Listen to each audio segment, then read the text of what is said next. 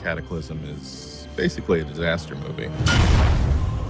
Every shot had some sort of destruction or some sort of force or some sort of earthquake or wave or something going on. Having all these sets that we got to pull apart, I thought, well, that's just going to be easy. And I was wrong. We were concerned about not necessarily getting it done, but just sort of how it would all come together. The biggest thing was going to be just the sheer number of effects that we had to do for the show. We had mountains of water and skies full of fire. A lot of smokes, sparks, lava effects, dripping lavas, glowing mouth, anything you can think of.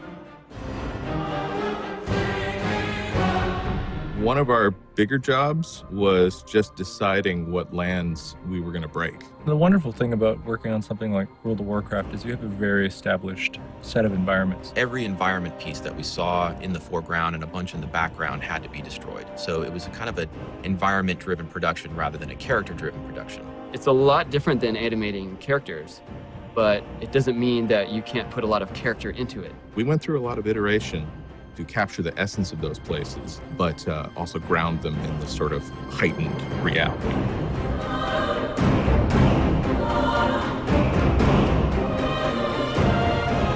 Deathwing is a really big dragon. He's like airliner big, right? We knew that we were going to see him from all angles, so he needed to be believable from all angles. So we give him the full treatment. His size and scope of the areas that he's traveling over is enormous. I was very afraid on a more macro level that we would build a fire or build smoke or embers or what have you, and that we would not be able to convey how big he really is.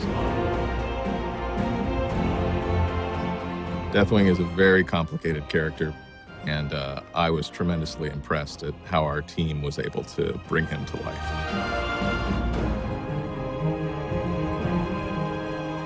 There's a really intense prospect trying to make all that work. In the end, it's really the best way that we need to tell the story. It turned out to be a fun project just to have modeling build all these crazy sets and then set it up so animators can tear it to the ground.